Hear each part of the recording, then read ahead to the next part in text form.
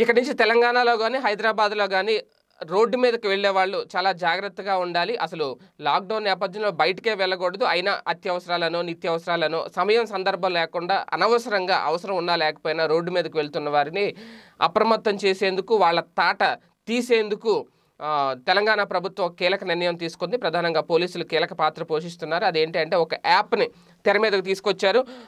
Lockdown టైంలో ఎంత నెత్తి నోరు కొట్టుకుంటున్నా సరే, ఎంత మంచిగా చెప్తున్నా సరే చాలామంది వినట్లేదు. అనవసర కారణాలతో రోడ్డు మీదకి వచ్చి పోలీసులను ఇబ్బంది పెడుతున్న పరిస్థితి, కరోనా విజృంభణకు కారణమవుతున్న పరిస్థితి. ఇళ్లలోంచి బయటకు రావద్దని చెప్పినా ఏదో కారణం చెప్పి బయటకు వస్తున్నారు. ఇలాంటి వాళ్ళకి చెక్ పెట్టేందుకు ఎన్ని చర్యలు తీసుకుంటున్నా ప్రయోజనం ఉండట్లేదు. కాబట్టి ఈ క్రమంలోనే తెలంగాణ పోలీసులు ఒక సరికొత్త యాప్ను తెర మీద తీసుకొచ్చారు. దీంతో ఉల్లంఘనల మీద కేసు పెట్టబోతున్నారు. ఎవరైనా సరే నిత్యావసరాల కొనుగోలుతో పాటు ఇతర అవసరాల కోసం తాము ఉండే ఇంటి నుంచి 3 కిలోమీటర్ల దూరం ప్రయాణించేలా ఓన్లీ అంటే ఇప్పుడు మీరున్న పరిధి నుంచి ఒక 3 కిలోమీటర్ల దూరంలో ప్రయాణించి ఏమైనా నిత్యావసరాలు కావాలంటే కొనుగోలు తీసుకోవచ్చు. అయితే ఒకవేళ 3 కిలోమీటర్ల పరిధి దాటి గనక, ఎందుకంటే 3 కిలోమీటర్ల లోపు అన్నీ దొరుకుతున్నాయి, కూరగాయలు కానివ్వండి, నిత్యావసరాలు కానివ్వండి, మిగిలిన అన్నీ కూడా దొరుకుతున్నాయి. అది కాదని చెప్పి మనం చూసాం, వాళ్ళ ప్రాంతంలో ఆశీర్వాద్ గోధుమ పిండి లేదని చెప్పి అక్కడి నుంచి అమీర్పేట వచ్చాడు, లేదంటే ఇంకా ఏదో రకరకాల చీప్ కారణాలు అనమాట.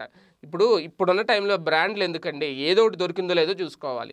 దానికోసం ఎక్కడికో వెళ్ళి ఏదో సామెతుంది అలాగా ఎక్కడికో వెళ్ళి తెచ్చుకుని బుక్ అయిపోవడం ఎందుకు? అలాంటి వాళ్ళ కోసం మేబీ ఈ యాప్ పెట్టారేమో అని అనుకోవాలి.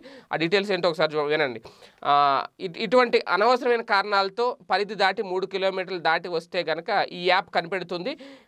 ఎవరైనా ఒక వ్యక్తి రోడ్డు మీదకి ఎక్కిన వెంటనే పోలీసులు తమ దగ్గర ఉన్న ఫోన్లో ఆ వ్యక్తి పేరు, ఆ వ్యక్తి వెహికల్ నెంబరు, ఆ డ్రైవింగ్ లైసెన్స్ నెంబరు, ఇవన్నీ కూడా, ఎందుకంటే ఆ వెహికల్ కొట్టగానే వాళ్ళకి లిస్ట్ వస్తుంది కాబట్టి దాన్ని ఈ యాప్లో వాళ్ళు అప్లోడ్ చేస్తారు. వెంటనే ఇమీడియట్గా అప్లోడ్ చేస్తారు.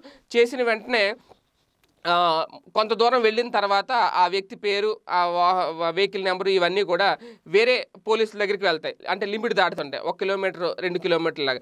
అట్లా 3 కిలోమీటర్లు దాటినంటే ఏంటి, ఇదంతా జీపీఎస్ ద్వారా యాప్ సమాచారం ఇస్తూ ఉంటుంది ఎప్పటికప్పుడు.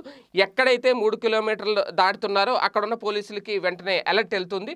3 కిలోమీటర్లు దాటి ఒక వ్యక్తి పలానా వెహికల్ నెంబర్ మీ పరిధిలోకి వస్తున్నాడని వెంటనే పోలీసులు అలర్ట్ అవుతారు.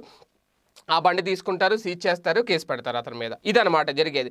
3 కిలోమీటర్ల నిబంధన ఉల్లంఘిస్తే ఈ యాప్ ద్వారా ఇమీడియట్గా గుర్తించి కేసులు పెడతారు. సో బయటకు వెళ్లే ముందు ఇలాంటివి జాగ్రత్తలు గుర్తుపెట్టుకోవాలి. అనవసరంగా బండి ఉంది కదా, బండిలో పెట్రోల్ ఉంది కదా, ఎవరో ఆపట్లేదు కదా, ఎవరైనా ఆపితే నేను కూరగాయలకి వెళ్తున్నానో లేదంటే మెడికల్ షాప్కి వెళ్తున్నానో, పిల్లడు పాలు కోసం వెళ్తున్నానో ఏదో సాకు చెప్పి వెచ్చలివిడిగా రోడ్డు మీద తిరుగుదామంటే ఇక నుంచి కుదరదు. హైదరాబాద్లో కేసులు, జరిమానాలు, ఫైన్లు, అవసరమైతే జైలుకు కూడా పంపించడానికి వెనకాడబోము అంటున్నారు. సో అవసరమైతేనే బయటకు వెళ్ళండి.